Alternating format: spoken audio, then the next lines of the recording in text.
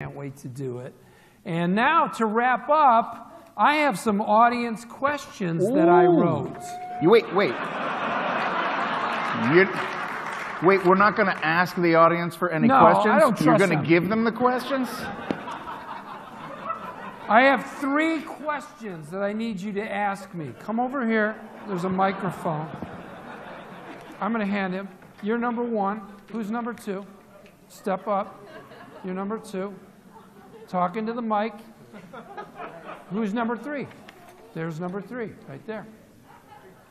I'm really curious what they have to ask after everything that they've heard tonight.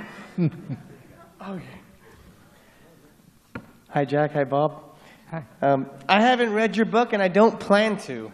But I wanted to congratulate you on writing it and ask simply this.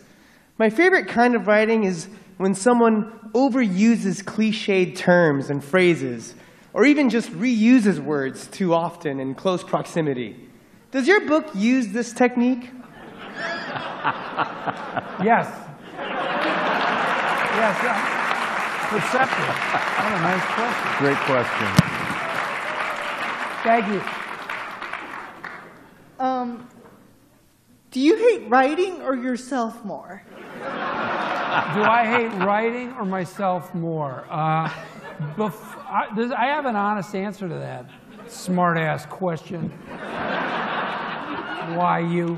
Honestly, before my heart attack, I would have said myself. But you know, the heart attack made me just feel so appreciative of my life and the people in my life, everyone around me, I mean, I hope you feel the same way. You know, a lot of times when people have an incident like that, they have something they need to fix in their life, and they go, from now on, I'm going to do this. And I just felt, as the weeks went by and I thought about that incident and heard about it from all the people I love who were there, just how lucky I am and how I need to appreciate my world and the people in it more. So myself, I hate writing more now. Yeah, go ahead. Do you like meatloaf? That is not what you want to ask me. I am a young person. Let me sleep on it. Baby, let me sleep on it. Let me sleep on it. I'll give you an answer in the morning. Sorry. I had to give one for meatloaf. I want to hear this. Start your question again. I am a young person. I want to fail a lot at my favorite thing to do. Will your book show me how to do that? If so, could you crystallize your approach to repetitive failure so I can just skim the book? Also, can you recommend a good book to read? So yeah, my book will teach you how to fail at the thing you love the most by just sticking to it and never quitting. And I can recommend a good book. My friend Noah Hawley, who wrote Fargo, has a novel out called Anthem that's fucking great. You should check it out. And so yeah, there's a good book to read. Okay, to finish up, Jack, I want to read one thing from my previous book. I don't know if you have a load of hooey, but it's one of my, it's got a lot of fun stuff in it, and I wanted to read this to say goodnight to you tonight. And thank you for coming. Thanks so much. And Jack, thank you again. My pleasure. Thank you, my friend. Thank you, my friend. This is called If I Had My Life to Live Over Again. If I had my life to live over, I'd dare to make more mistakes. I'd risk more, go out on a limb. I'd take longer walks, feed the ducks in the park. I'd wear thicker socks and eat more ice cream.